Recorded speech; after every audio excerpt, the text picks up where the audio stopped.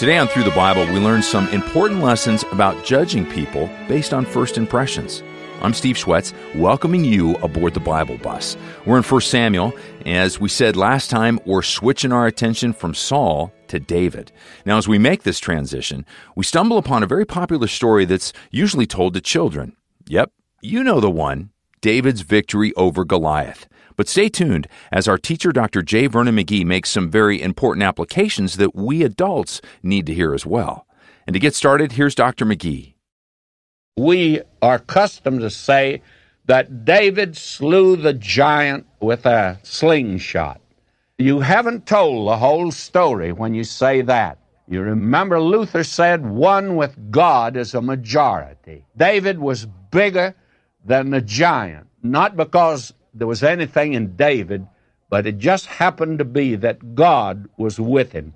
I tell you, when you go into battle in this world today, friends, you better make sure God's with you, because you can't win the battle without Him. Well, that is so true, isn't it, Gregg, that you can't win the battle without God. Oh, amen, amen. I feel that more and more, and we also are thrilled that the battle is being won as God's Word is getting into people's hearts and lives on the Bible bus. Yeah, and here's some examples of that. Here's Janet in Texas. Here's what she says. I'm grateful for the letters you share on the program. A recent one from a lady in New York who spoke about the importance of prayer really touched me. Even though I'm too old for mission work and can't give financially at this time, I can pray. Thanks for keeping Through the Bible going. I am blessed by the chapter-by-chapter, book-by-book teacher and Dr. McGee's wisdom and wit. Wow, thank you, Janet, and thank you for praying. That is what we always ask for first and foremost. And also, what I want to call out there is something we encourage you to send your story in, because notice how Janet was blessed and convicted by something that we got to share. So here's another one, a great response from Robert, all the way up in Massachusetts, and he writes this. I took Steve's New Year's challenge to read ahead in the Scriptures for the next study. Wow, good job. Way to go, Robert. Wow, you're making Steve Shwetz really smile. That's great. All right, he goes on. At first, I thought it might make me late for work since I listen on the app in the morning as well as pray with the World Prayer Team, but somehow the Lord has been getting me to work even earlier than before. I enjoy seeing that I have underlined the same verses that Dr. McGee is emphasizing in the study. It is a confirmation from the Holy Spirit that I'm beginning to understand the great principles in the Word. I recommend everyone takes this simple step, reading ahead. Maybe next year I will take Steve's other advice and also reread the day's Scripture. After all, God is in charge of time, not the clock. Wow. Love that. Yeah, that is such a great word of encouragement. See, I feel convicted because you give me advice and I often ignore it. So now I gotta listen to Robert and maybe pay more attention. No, I actually listen to your advice because Steve is a wise man. There you go.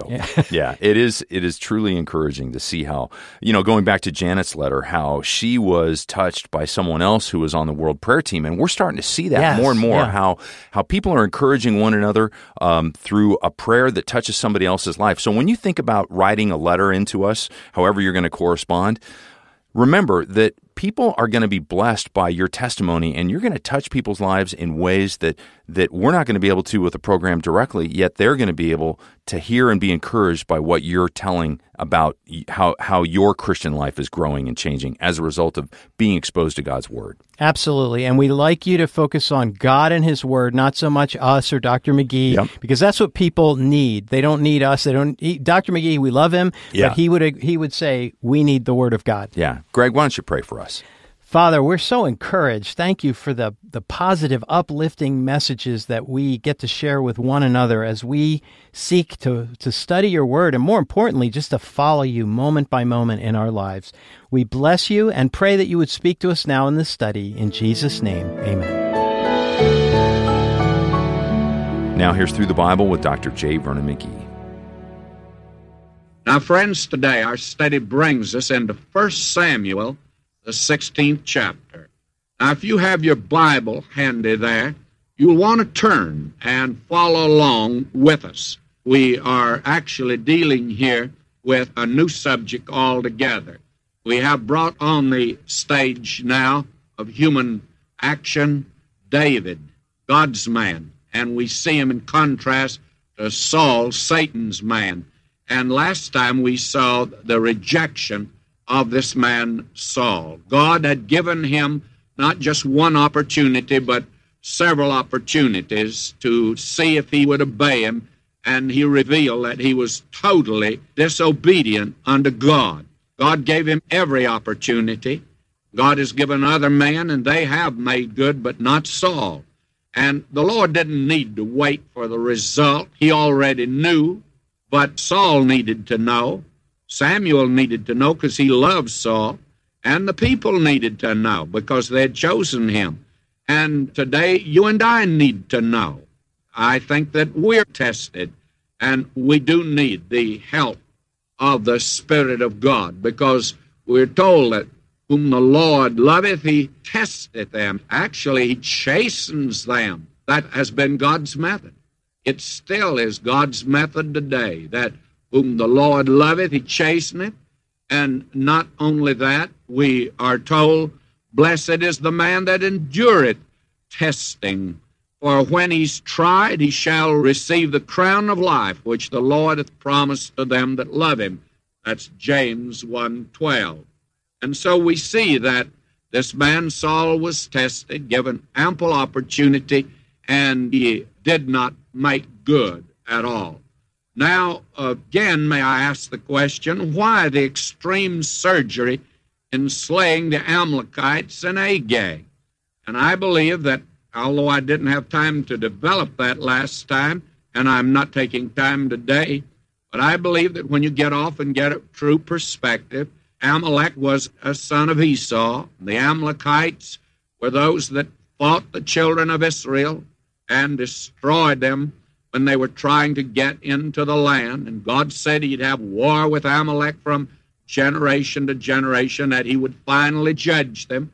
Now they've had probably 500 years to see what they're going to do, and they have definitely turned their back on God. And so he judges them. And somebody says, well, what about Agag? Well, that was the royal family. And we're going to find, if we move ahead 500 years, there was a man by the name of Haman. And if you check Esther 3:1, you'll find out he was an Agagite. Had Saul obeyed God, a great multitude of people would have been spared later on. You see, God knows the end from the beginning, and he knows what's best to do in any immediate situation, and you and I are in no position to give him suggestions and advice and sit in judgment of him. After all, he's the one to sit in judgment over us. Now we do come to the place where God chooses David as king to succeed Saul, and he's sending now Samuel to Bethlehem to anoint him as king. This man, David, was God's choice, and God had trouble with him. But doesn't he have trouble with all of us? He had trouble with David, and we'll see that as we advance into this book and the next one. All right, I'm reading 1 Samuel 16:1. And the Lord said unto Samuel, how long wilt thou mourn for Saul? Believe me, Saul had someone who was on his side, and that was Samuel. Samuel loved him. He hated to see God set him aside. And that's the reason that when he gave to this man the ultimatum that he was dismissed as the king and he'd been rejected, it hurt him to do that, and it makes it all the more impressive. Now we're told that God says to Samuel, seeing I have rejected him from reigning over Israel, fill thine horn with oil, and go, I will send thee to Jesse the Bethlehemite, for I have provided me a king among his sons. And Samuel said, how can I go? If Saul hear it, he'll kill me. And Saul certainly would have. Saul is not going to stand for anyone opposing him now. He's desperate. Notice, and the Lord said, take a heifer with thee, and say, I'm come to sacrifice to the Lord, and call Jesse to the sacrifice, and I will show thee what thou shalt do, and thou shalt anoint unto me him whom I name unto thee. And we find here, as we move on into this, that it is God that is the one that makes the choice here. And he's not giving to this man Samuel any advance information this time, and that, of course, will protect him. And we find now, as he moves on here, he goes down to Bethlehem, and he comes to the house of Jesse. Now, I want to read verse 7. But the Lord said unto Samuel, Look not on his countenance, or on the height of his stature, because I have refused him. For the Lord seeth not as man seeth, for man looketh on the outward appearance, but the Lord looketh on the heart. Now, all through this section, we're meeting some great spiritual principles. Now, we saw in the last chapter that it had to do with this man Samuel saying to Saul, to obey is better than sacrifice, and to hearken than the fat of rams. You and I demonstrate whether we are a child of the Lord Jesus Christ, whether we love him or not. It's not what we say in the testimony. It's whether we are obeying him or not, whether we are actually obedient unto him. You see, the Christian life is a life of reality. It's not a life of put on. It's not a life of pretense. It is a life of reality, and there must be that reality. And now we find here that God, when he looks at us actually from the inside. God is an interior decorator to begin with, and he always checks the interior of all of us. And we find that in this particular case here, God says to Samuel, now when you go down, don't look at his outward appearance. I don't judge by that. Let me pick the man this time. I'll pick the king. God sees the heart, and thank God for that. We are so apt to judge folk, even in Christian circles, by their looks, by their pocketbook, by their status symbols, the Cadillac they drive, or the home they live in, or the position they occupy. God never judges anyone on that basis at all. And so he's telling Samuel, he said, you don't pay any attention to the outward appearance. I'm looking at the heart. And so Jesse had his sons that were there to come and pass before him, because Samuel made clear to Jesse why he'd come. And we're told here that these sons passed by. Well, he made 7 of his sons to pass before Samuel. And Samuel said unto Jesse, the Lord hath not chosen these. That's verse 10. And then in verse 11 here of 1 Samuel 16, and Samuel said unto Jesse, are here all thy children? And he said, well, there remaineth yet the youngest.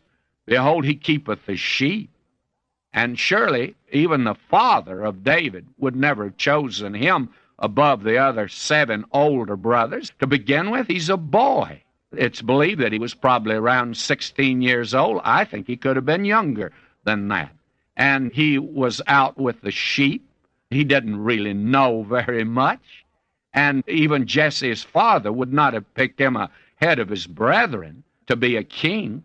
And he had just entirely ignored him. He was so sure it'd have to be one of the 7 sons. Now, when he finds out, that is when Samuel finds out that there is this little boy by the name of David out with sheep, Samuel said unto Jesse, are here all thy children? He said, there remaineth yet the youngest, and behold, he keepeth the sheep. And Samuel said unto Jesse, send and fetch him, for we will not sit down till he come hither. Samuel says this is important business, and I'm not about to sit down to rest or to eat or for any other purpose. I've come here to anoint the next king of Israel. And now notice verse 12. And he sent and brought him in. Now he was ruddy. That means he was red-headed. David was a red-headed boy, and he had that kind of a temper. He had a hot temper. He was ruddy and withal of a beautiful countenance. And in spite of the fact he's red-headed, he was a fine-looking fellow. Now, this doesn't mean that God despises that which is beautiful, because God can use beauty. He's the creator of beauty. And no one that travels over this earth that we live in can refuse to ignore the many beautiful spots.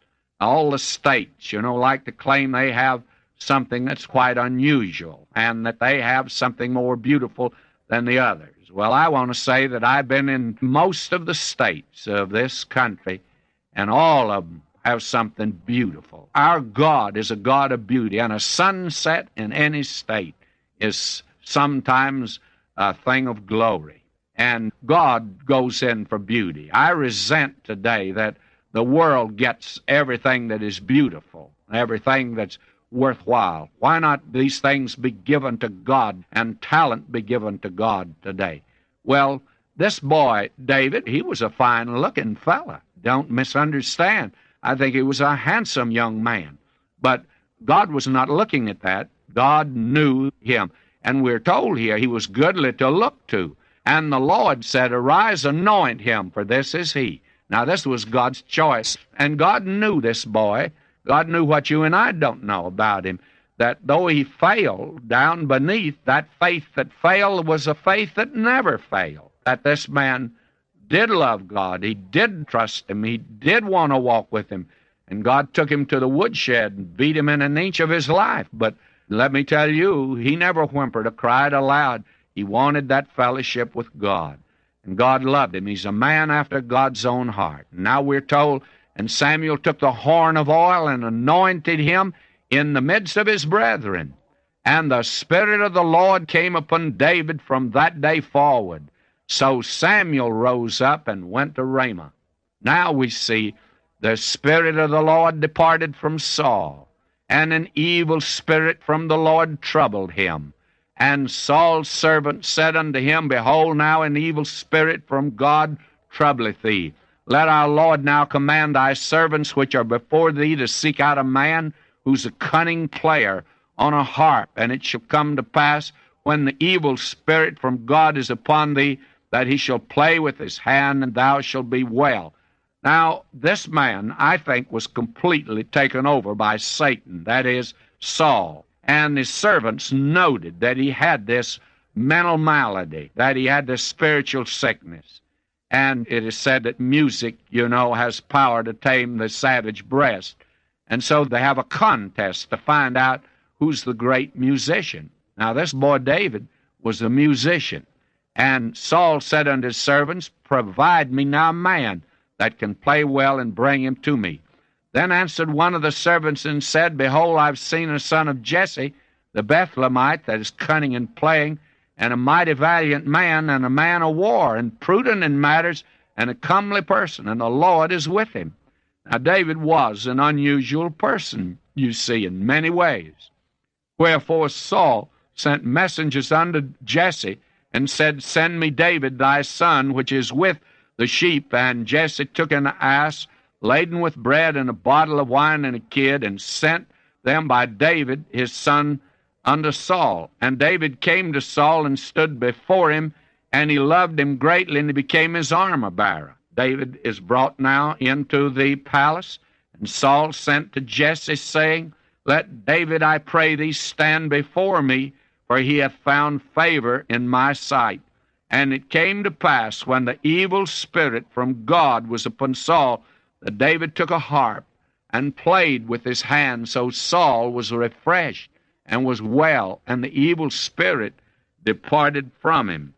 Now, this is the end of this chapter, and it tells the story of how David is to succeed in Saul's place as king over Israel. And we find here that God's method of choosing men for a particular office and task. God looks at the inner man. Saul now is forsaken of God, and David is brought into court to play up in his heart. Now, we have in chapter 17 one of the most familiar chapters, I guess, in the Bible, and I'm just going to hit the high points here because of the fact that it is familiar. We've all had this when we were in Sunday school. And this is the chapter that contains that familiar episode of David slaying Goliath with a slingshot. Well, you know the story, I'm sure, to a certain extent. We're told now in verse 1, and I'm reading, Now the Philistines gathered together their armies to battle, and were gathered together at Shochoh, which belongeth to Judah, and pitched between Shochoh and Azekah, and Ephes-dammim, and Saul and the men of Israel were gathered together and pitched by the valley of Elah, and set the battle in array against the Philistines. Now here again is the war of Israel with the Philistines, their perennial and perpetual enemy, by the way.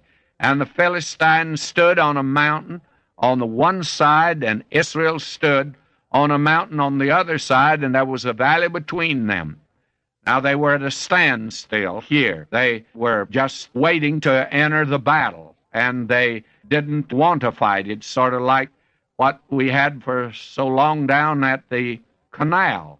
Here's Israel on one side and Egypt on the other. Well, here it's the Philistines on one side of the mountain and Israel on the other, and the valley between. But here was the problem. There went out a champion out of the camp of the Philistines named Goliath of Gath, whose height was 6 cubits and a span.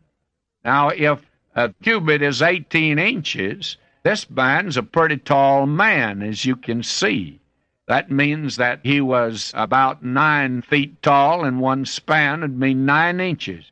9 feet, 9 inches. He was a big boy, and he could have played center on anybody's basketball team, or played forward, for that matter. He's a big fella, and certainly they want now to put the decision of the battle in the hands of this one man on one side and one on the side of Israel. And we're told that he had a helmet of brass upon his head. He was armed with a coat of mail, and the weight of the coat was 5,000 shekels of brass.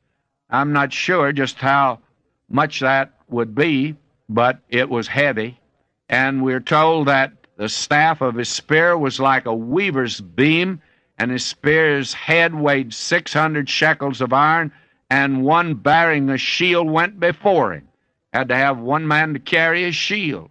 And he stood and cried unto the armies of Israel, and said unto them, Why are ye come out to set your battle in array? Am not I a Philistine, and ye servants to Saul? Choose you a man for you, and let him come down to me. Well, he did that every day, but didn't do a bit of good. Nobody's coming out. And David brought out food to his brothers. And when he got there, David was alarmed that no one would go out. And so his brothers tried to send him home, but he's not about to go home. And when Saul heard about the fact that David would go against Goliath, well, he tried to put his armor on him, but David's just a boy. And he said, I'll just have to use what I'm acquainted to use. And by the way, what a lesson there is there, trying to be something that you're not, or do something that you're really not called to do. And if God's called you to use a slingshot, friends, don't try to use a sword. If God has called you to speak, then speak. And if God's called you to do something else, well, you do that. And if God's called you to sing, sing. But if he hasn't called you to sing, for goodness sakes, don't sing. Today we have too many people that are trying to use a sword that really slingshot's more their size. And so we find here that the thing that happens is that David goes out to meet him with a slingshot. And we're told in verse 40, he took his staff in his hand and chose him 5 smooth stones out of the brook. Now, I've heard it said the reason he chose 5 smooth stones was because of the fact he thought if he missed with one, he'd use another. Well, David didn't intend to miss, friends. He didn't need but one, actually. Well, somebody says, well, why did he take 5 stones then?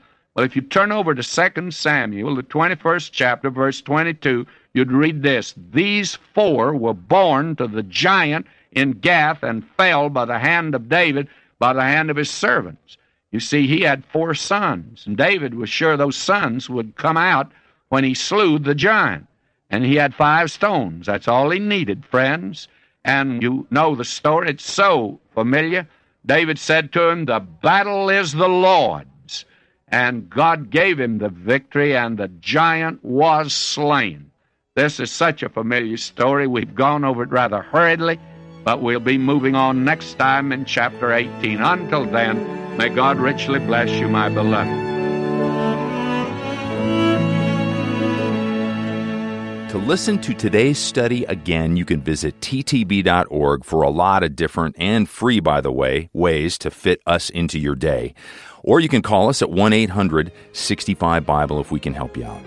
I'm Steve Shwetz, and as always, I'm so grateful for you and praise God for your testimonies. I'll meet you back here next time. Jesus made it home, all to Him I owe. Sin had left a crimson stain, He washed it white as snow.